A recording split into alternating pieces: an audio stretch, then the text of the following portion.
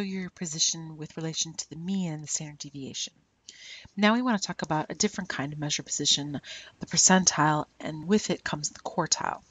Now percentiles are abbreviated with capital P with a little subscript after it, and that subscript is the percent that will be below or equal to your value or to that particular value. And there are 99 percentile values that divide up your ordered data set into 100 equal parts. Order is important. You have to put the data in order from lowest value to highest value in order for this to work out. Low values on the left, high values on the right, etc. So the percentile is the value such that k% of the observations are less than or equal to that value. I already said that. And that means that we already know one of the percentiles, namely the median. So the median is the 50th percentile because by definition, the median has 50% of the values below it and 50% above. So the median is the 50th percentile, and that means that if we use the symbols, it would be capital P with a little 50 after it. There we have it, P50, 50th percentile. It's also a quartile. So what happens with quartiles is they're kind of special percentiles that separate the data set into quarters. So there's 3 quartiles that separate the data set into 4 quarters, right? So there's the 25th percentile, which would be P25, which is Q1, the first quartile. It has 25% of the data below it. Then there's the 50th percentile, which is right here, which is the second quartile. And the second quartile is the 50th percentile, which is known as the median. And that would be the P50, but it's also Q2. Okay. All right, second quartile is the median. They're all the same. And that leaves us the 75th percentile for the last one. And those 3 numbers, the 25th, the 50th, and the 75th percentile, separate your data set into 4 quarters, 4 equal quarters. So you have your P25, your P75, and your P50. Now, they're not equal in terms of distance. Like they might be close together, they might be far apart. What they are is the percentage. That word right there is important to you. Right? The percent of the observations is equal. So you have 25% below the first one, then another section of 25s, and 25 and 25 makes 50, so 50 below the median, and then 3 25s makes 75, so 75 below the third one. All right, now suppose you score in the 90th percentile in the ACT exam. What does that mean for you in comparison with all other ACT takers? Did you score well or poorly? Well, that means you scored very well, right? So scored very well because 90%, let's read it from here, 90% of the observations, so 90% of the ACT test takers scored less than or equal to my score. So you did extremely well. 90% of the test takers are less than or equal to my score. Put another way,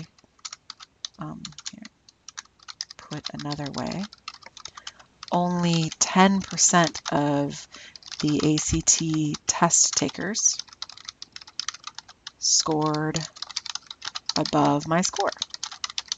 That's really well. That's doing very well on the ACT. All right, now let's actually go find some. So we have a data set here that's put in order.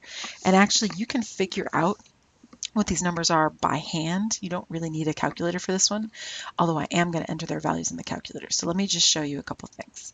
So I have all these data. These are a sample of Math 133 Exam 3 scores from winter 2014. Yes, these are real scores in case you're wondering.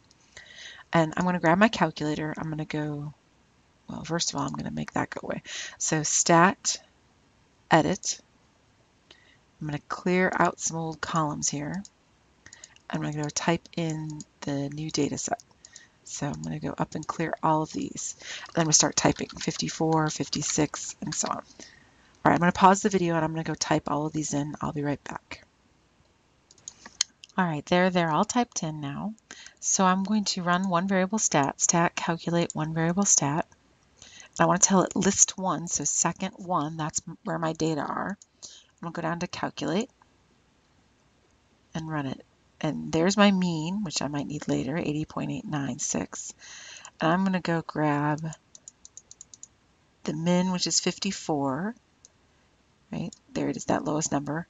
The Q1 is 76, the median is 84, Q3 is 88.5, and the max was 93. So I'm going to type those numbers up down here. So this one was the min, 54. And then Q1, and I kind of want to show you where Q1 is. So Q1 is 76. And where is that coming from? It's coming from the average of these two cells right here. So the two of them, 75 and 77, would average out to be 76 because that's the median of this lower half of data. Here's your median right there. So let me give that a little highlight of green. I better pick that green. I don't think that green has a compatriot. All right, so then the median is 84, and you can tell just by seeing that it's the middle score. Right?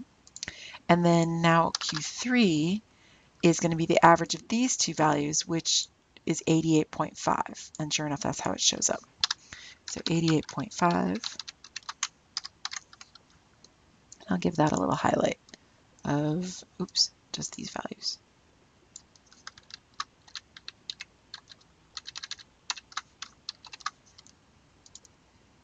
Of blue. And there, those three. So what's happening is the quartiles are the medians of their respective halves, if you will. So here's 84. 84 separates the data into a lower half and an upper half.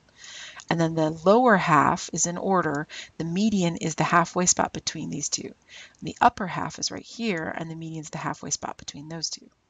And rather obviously the max is 93. So that's not hard to see. There we have it. Okay. So if you wanted to make a note to yourself, you could say, that this is the average of 75 and 77, and 88.5 is the average of 88 and 89. Of course, you can just do it with your calculator as well, but this is visually and technically what's happening. Now, different programs and different software like Minitab or StatCrunch, they might calculate the means and, the median and the quartiles slightly differently. There are a couple different rules for how to calculate them, but this is what both the calculator does and what we do by hand. All right, suppose a score is in the 80th percent, a score of 80, is in the 35th percentile. What does that mean? Well, a couple things. One, you can tell that in symbols, it's P35 is equal to 80%. That's what we're saying. So the 35th percentile, that's why it gets the little index of 35, is 80%. What that means is that 35% of the students who took that exam scored less than or equal to an 80%. Right? And that also implies, by the way, this also implies that 65% of the students scored higher than an 80%. The part that students always screw up is the or equal to part. So it's below or equal to. And people often forget about the or equal to thing. Whereas this is just higher, right? So 35% is less than or equal to A or 80, and that means 65% of the students are higher than an 80, which is really impressive when you think about it. I mean, an 80% is a good score, but 65% of the students scored above an 80. So they were an impressive bunch. All right, now let's look at a frequency, or a percentile graph, which is called an ogive. You've seen them in Chapter 2, Section 2.3, I believe. An ogive might not seem like a big deal, but it's actually kind of an important graph because these are the kind of graphs that doctors use to figure out where your child is at for the percentile for height and weight and so on. Actually, ACT, the company that makes those types of tests, does this kind of thing as well. And here I've drawn an ogive for the age and inauguration of the presidents. So how old they were when they were inaugurated. All right, so we start off with President Obama. President Obama was 47 when inaugurated. Approximately what percentile was he in, and interpret the meaning. So first thing I'm going to do is I'm going to find his age. So his age is 47. So I'm going to go right here to 47. I'm going to draw a vertical line up and hit the graph. Then I want to draw a horizontal line across from that because I need to go figure out the percentile. So I'm going to take where that arrow hits, where that line hits, I'm going to drag it over here. And there we go. So he was about the 10th percentile. So about the 10th percentile, he is a young president.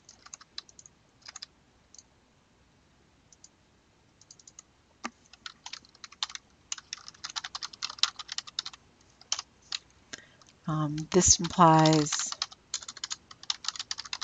President Obama was a young president. It's not the youngest. I believe that was John F. Kennedy, just thinking off the top of my head, but he is on the young side. Okay. All right, now let's go in reverse. So President T.J. Thomas Jefferson was in the 70th percentile for age when he was inaugurated. So how old was he? Interpret what that meaning of this is in a percentile. So if he's in the 70th, what we're going to do is we're going to draw a line, but this time we're going to start not at age of 70, but at the 70th percentile. So we're going to start it right here. We're going to drag along, kind of draw as straight a horizontal line as you can. And you're just kind of eyeballing it, but you don't want to be wobbly on that line. If worst comes to worst, grab a ruler or grab a straight edge so you can do it. And then you're going to draw a straight line down. Rulers really help with TJ in particular because he's farther away. This portion of the graph is farther away from the grid. I could actually technically go up as well because I have the numbers up on top. And it looks like he's about 58 years old, right? Just shy of his 58th birthday or so. So who's about 58 years old.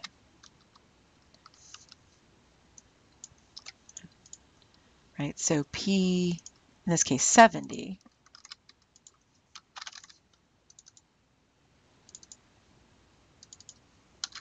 is about 58. Technically I should have approximation symbols in here because, you know, we're rounding a little bit, but you get the general idea. We don't know exactly how old they were from this graph, but right around there. This implies that President Jefferson was an older president. And there's two ways you can explain that, because 70% of the presidents were his age or younger when inaugurated. Or put another way, or 30%, or only 30% of the presidents were older than him.